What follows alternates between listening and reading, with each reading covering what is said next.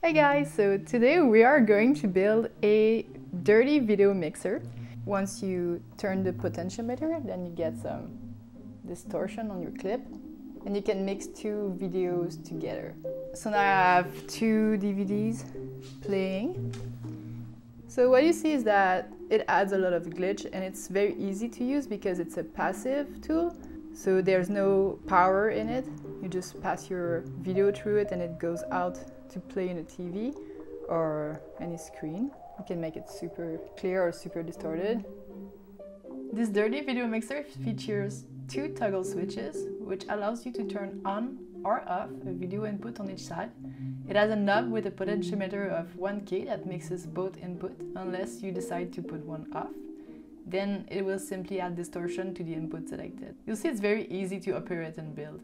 This design was originally created by a Dutch artist named Karl Klomp. He built a bunch of other machines as well, and you can see his creation on his website, karlklomp.nl. A few people have attempted to tweak his dirty video mixer design and give it more features, but what's nice about Karl Klomp's design is that it's so simple and it's very easy to get cool results instantly. I'm using this Hakko soldering station, and it's the Fx888D, and so far I really love it because it heats up in seconds and it's easy to set your own temperature. So I'm just gonna show you how fast it goes.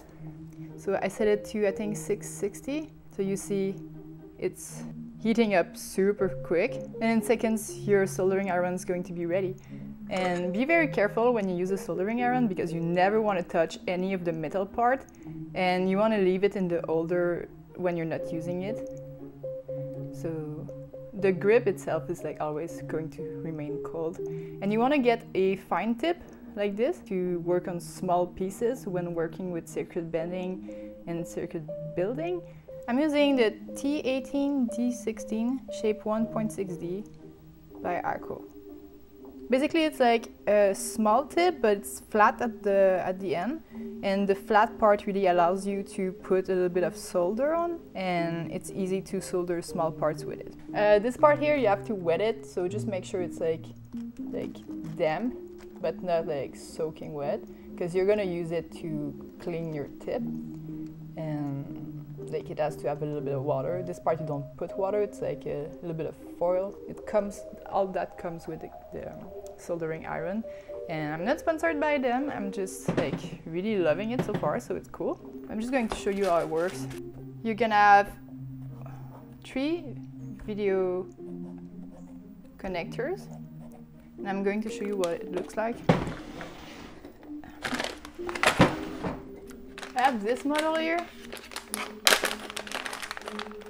Okay, so basically it looks like that. Those ones are usually for PCB boards. So you usually put it on board, so there's no part to screw it or like to put the nut on.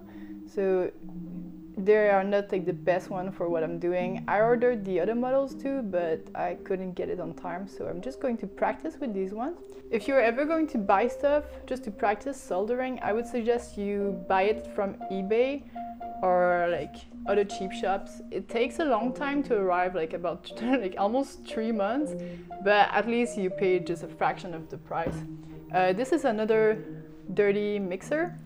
So you have your 2 switches, and you have the knob in the middle, which is a potentiometer of 1K.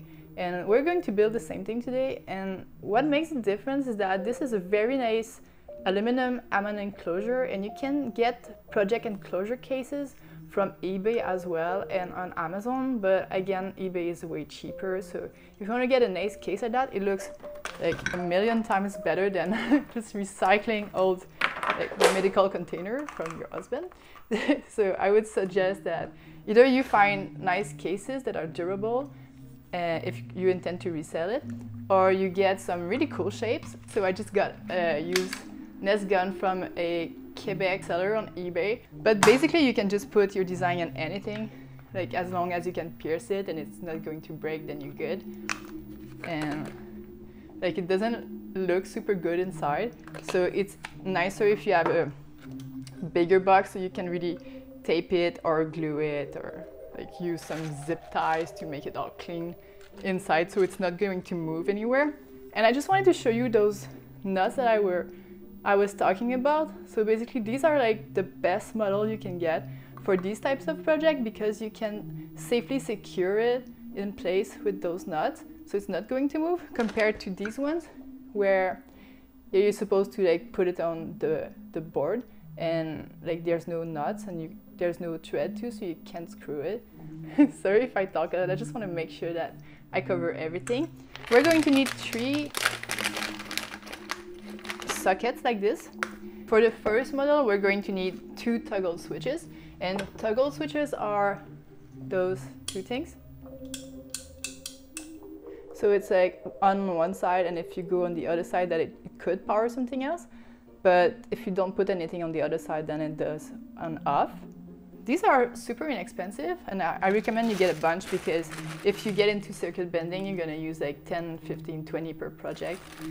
So we're going to have video 1, then we're going to have video 2 and our out, which is video 3. All right. Then we're gonna want to add a ground to it, and on each of these guys, there's like a little curvy thing that will be our ground, and the other one will be our line to hook it to the other components. So we're going to add a ground first, and then we're going to need a potentiometer, and that's what's going to add the glitch to our system. So I have here a bunch of different intensity linear potentiometer. This one is a 5K. For this one, everyone seems to be using a 1K pot, and it's always written on top of it what it is, so it's easy to know like which intensity your linear potentiometer is. And you'll see that there's 3 legs to the potentiometers, and we're going to use those 3 legs for this. The second one will be our out. Put our pot here.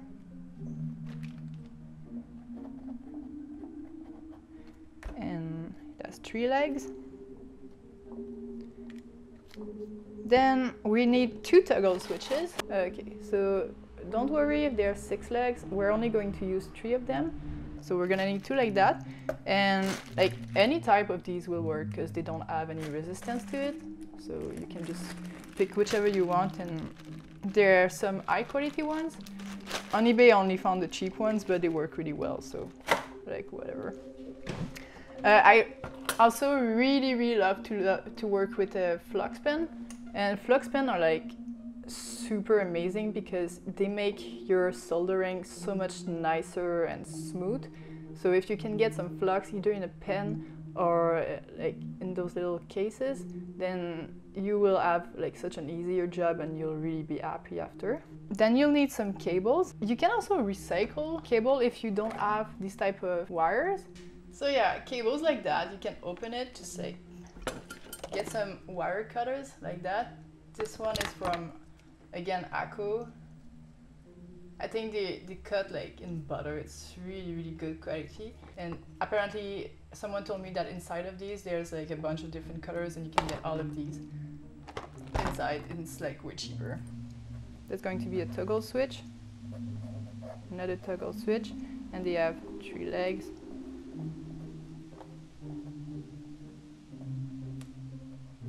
Video 1 will go in this leg, but it will also go in this leg. Put those 2 wires on one, and then you have the ground on the other one. And the other one here, V2 will go here and also here. It's pretty much the opposite. And then this guy goes here, and this guy goes here. I hope it makes sense. Oh, obviously you're going to need some solder. It's not gonna go well without that. So I got this 0.8mm diameter solder with flux in it. So remember when I was telling you that having a flux pen was really helping? Well, this one already has some flux in it, so it makes it like double easier to just like make nice joints. And depending on the project you're doing, you kind of want to know like how long of a wire you need, because it depends on the case. So for this one, I placed like this much of wires in between, so I could have a little bit of play for wherever I was going to put it. And for those of you who are like strongly judging me right now because they think that this is cannabis, this is just CBD. There's no THC in it, and my husband is like super injured, and this is prescribed by a doctor. And the case, I took this one because they come in another bottle inside, so it was like perfectly clean and empty, so that's why I reused it. So no judging. Okay, so this guy has a curvy part and a straight part, and we're going to be putting our ground on the curvy top part here. So this one here, and this is going to be for our other cable. Since I'm not going to be using my fancy enclosure for now, I guess I'm just going to create the design to show you how to do it. So I'm not going to actually put it in an enclosure. So I'm just going to gauge if ever I need to put it in a box. So we're going to use, I like to use black for the ground, because I don't know, in movies I guess the ground is black. I keep thinking I'm building bombs. I feel like a bad person. So I'm just going to make two like that. And try to make them relatively the same length. We're going to need to strip the ends. I'm using this wire cutter, and since it's like a super tiny one, you kind of have to just use the wire cutter part here. Kind of gently press on the end, and once it's pressed you can remove it, so that way it gives you this. And then what you want to do is like kind of twist it. So I'm going to do the same thing for like every end of my cable. So this is about the size I used last time for the other construction. So we're going to put it where it's very flat. You need to have a lot of airflow going through, because it's not good for your health to like breathe the solder. So when there's fume, just don't breathe in, and put a fan if you have a fan. I have a huge patio door next to me, so it's all open. What I like to do is that I like to add the flux directly on the components first, and you have to kind of press it so that the flux will go at the end of the pen. And then while I'm doing that, I'm just going to put it back in the soldering. I'm just going to apply some of the flux directly on there, on the 3 component. And I'll do all the pieces at the same time so that it will already be pre-fluxed for later.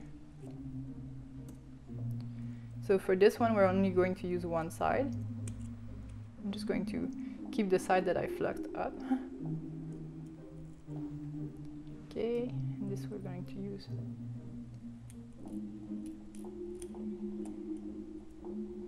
It doesn't really show that much, the flux, but you see that as long as there's some on every little metal string there, then it's going to be very smooth. Cool. Now that this is done, I'm going to put a little bit of my solder on my soldering iron, and I'll pre-coat it like that. I don't know if I need to tell you that, but like, don't touch the joints because it won't be fun. Okay, and then you need to clean it. So to clean it, you can just either use the damp section and then put it in the metal little sponge thing. And now you can put it back in the holder. Okay, so now we're going to hook our ground.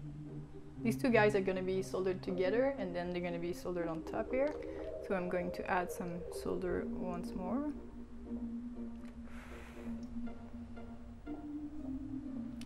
And, oh, I guess I should, yeah, I should twist them, I guess. I'm definitely not a professional. So yeah, I guess we could twist those two together. So it will be easier to solder them to the middle. Whenever you can make them stronger, just like do it. A bit more.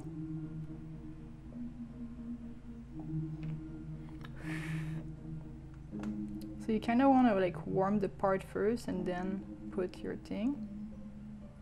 And now the last one. Show you what we've done so far. We hooked up the ground here and here. That's what we've done. Pretty impressive, huh? Good job, guys. So now we have those two switches and this 1K pot guy. For the colors, I guess I'm gonna do one color per side so that it's easier to see what we're doing. So a short one that will go towards there, and a longer one that will hook up till here.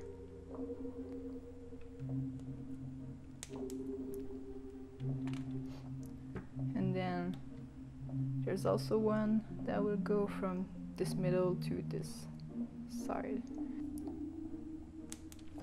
So yeah, you want to have 3 cables per side. So what we're doing now is this one, and this little guy here. Same thing, we're going to use our wire cutter part, cut the end, and you can leave your soldering iron open. As long as it's older, it's fine. Just always keep an eye on it if you have animals and kids, or if you're clumsy. And whenever you're done with everything, just like make sure you close everything.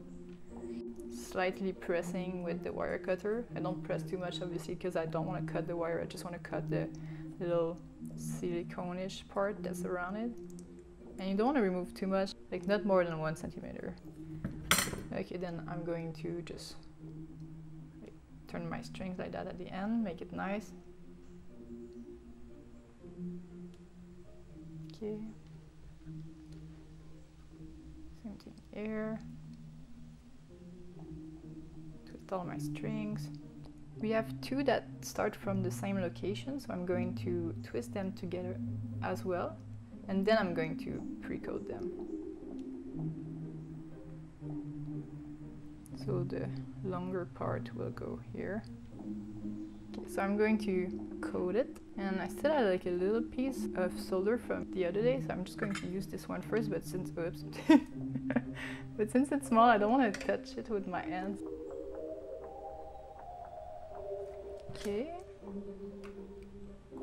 And now I'm going to prep it.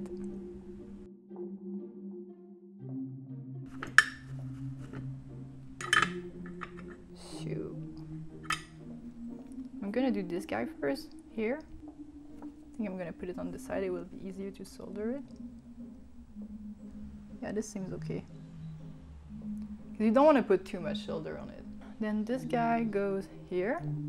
For this part you can put it inside, and I'm just going to fold it. I'll show you. Yeah, something like that. You can even curve it more so that you can put it inside the hole. Okay. And then if you can twist it, just like twist it gently. So then now it has already a better connection. I'm going to put the next one already. Okay. The second one will go in this middle one here. Okay. Just twist it like that. They're already stronger than they were. So I'm going to start with those guys. I'm just going to warm it up a little bit.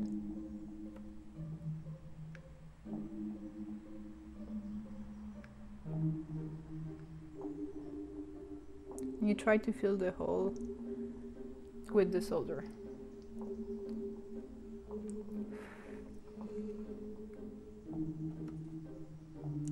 Like, you don't want to put too much, but you don't want to put not enough that the hole is not covered by the solder. It will still work, but just makes it more stable if you cover the hole with it. Just a little bit of solder. It's way easier when you can just hook it to something.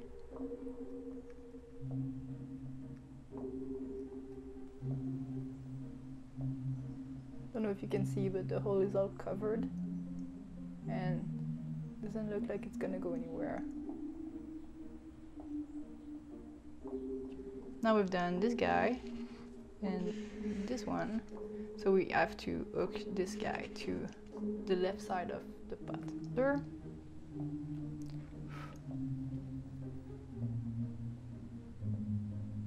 Just warm it up a little bit.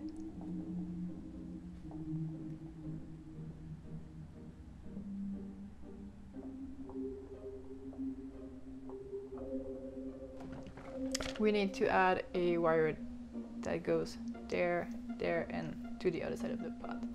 So I'm going to pick another color, about the same size I did with the other side.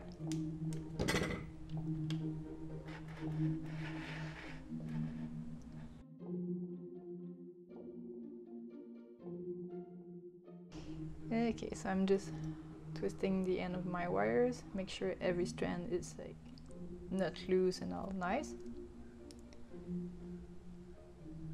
Okay, going to do this one first.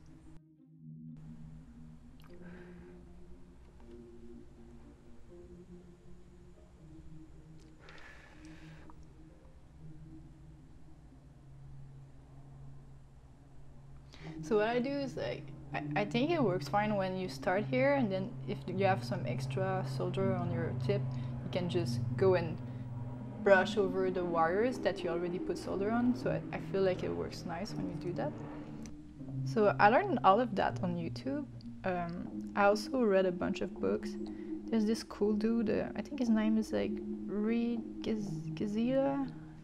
I think his book is called Circuit Bending, Make Your Own Alien Instruments, and it was like so fun to read. Those two guys, and then I'm gonna solder this one together. So I intend to circuit bend a bunch of stuff during summer because I have vacation since I'm a teacher. So I got a bunch of old video processors and like video equalizer, video title makers, and I'm going to bend them and see what type of video effects we can make with that. This guy is supposed to go from the second one to the one on the right.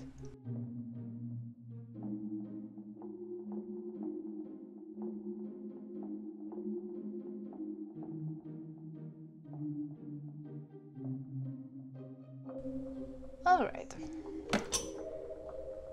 This guy is gonna go here.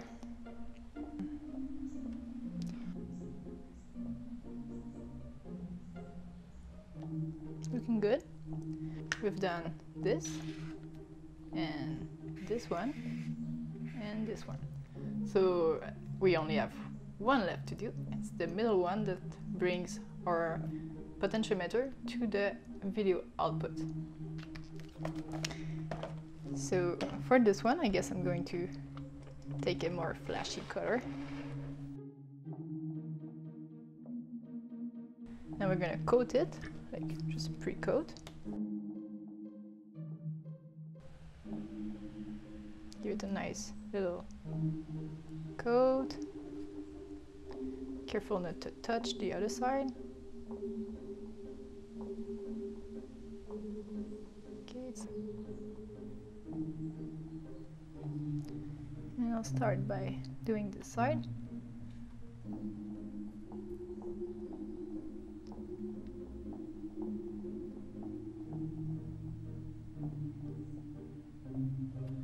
And it's done. Now this guy goes to the middle.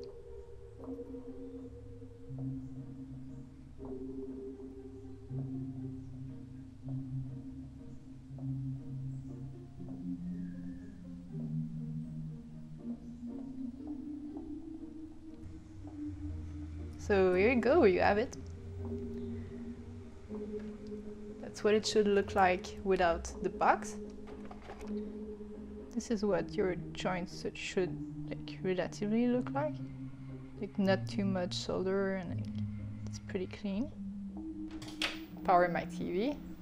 And you're gonna need like video cable like that. You can get them for free sometimes. I'm going to put it in my video input from my TV. And oh, just a tip, if you're ever going to use a combo like that, I would say don't, because like usually the cassette combo kind of suck. The other side of our television for the output will go in the middle where the green cable goes. So I'm just going to hook it in like that. Like usually it's cuter in the box and like all nice, but I'm just testing to see if it works. All right, just give me a sec. I'm going to get my, okay, so I have my 2 DVD player here, and those are the cables from the outputs of both DVD players. Now whatever's playing in one of them will play here. Oh, and already you see it, it was Night at the Roxbury. Best movie ever. The other one should appear here. I'm just going to add a cover for my potentiometer because it's hard to turn otherwise. Oh yeah, I have some nice caps like that. You can find like a bunch of different ones. I think it's like 6 millimeters, so like just pick whichever work. So I'm just going to add that on top. It will be easier for me to turn it now. So now it does what it's supposed to do. Just switch from one to the other source, and it adds some glitches.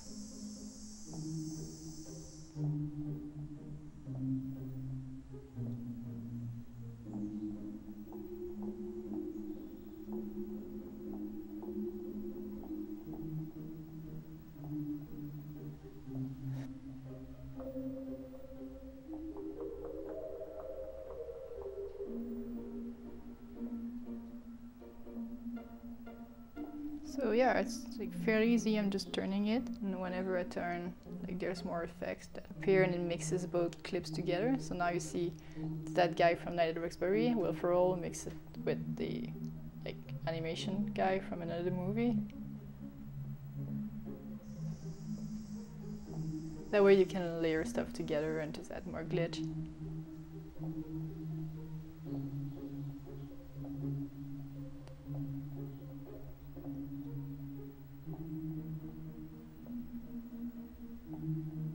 So that's how you build the first model. And in the next episode, I'm going to show you how to build the one for the NES gun. Now, if you want to use your own enclosure, the only thing you have to do is basically make some holes with drill and some drill bits.